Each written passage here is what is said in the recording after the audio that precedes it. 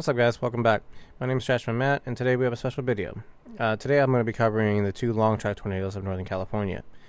These tornadoes occurred in the Sacramento Valley, Butte, and Glenn counties, and the date is on May 25th, 2011.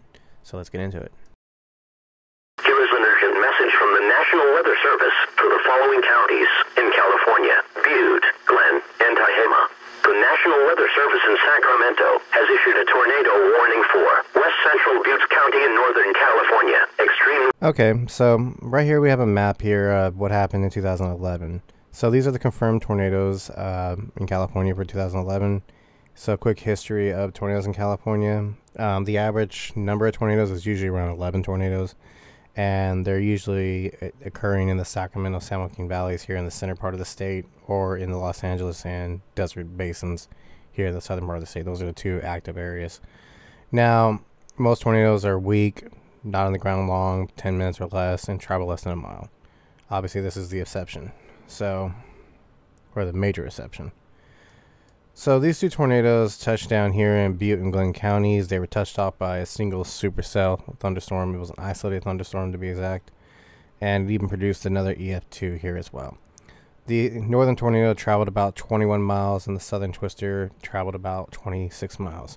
And these were both on the ground simultaneously. Yes, that's actually very interesting.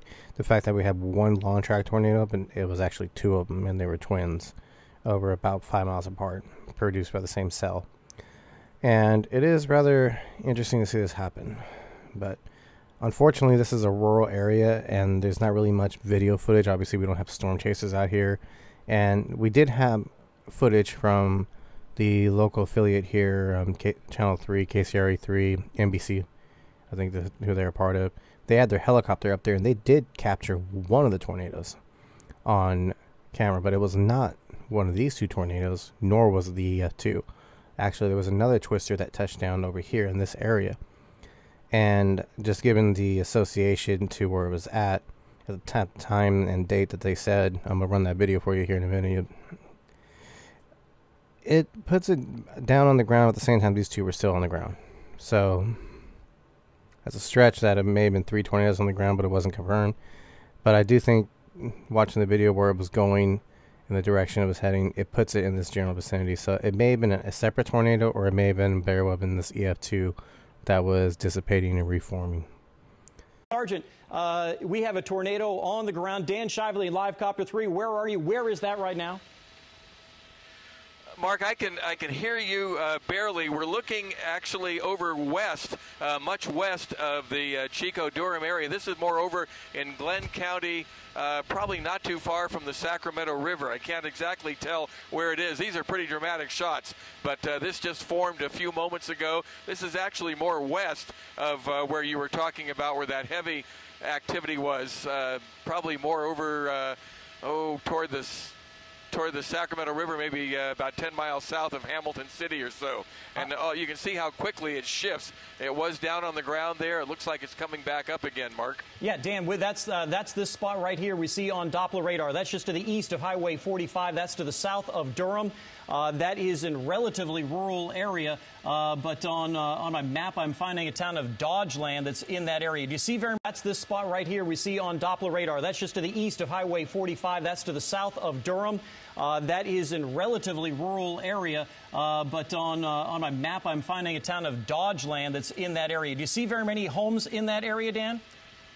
No, it's very, very rural out here. A lot of rice paddies, and it's mostly agriculture. Towns out here are more just wide spots on the road, very tiny communities, some ranches, some farms, but fortunately no heavy concentration of any houses right here. And Dan, is that moving off to the east, southeast a little bit? Well, it does actually looks like it's moving southeast, because everything else seems to be moving in the other direction. It seems to be almost counterintuitive, going the opposite direction. Yeah, that kind of goes with the whole rotation that we are seeing there with the storm. And sometimes, Dan's showing us it very clearly. What we're seeing is... Yeah, so in closing, it's inconclusive. I mean, I'm more confused than I am about understanding how this happened or what happened exactly. I mean, we have a tornado that's not on the report, but it's obviously there's a video of it. and we got no videos of these 2 long track tornadoes, and I couldn't find any video on the EF2 as well, but obviously the damage was there, the damage paths were there, and the Doppler radar signature is the only thing that we can go on.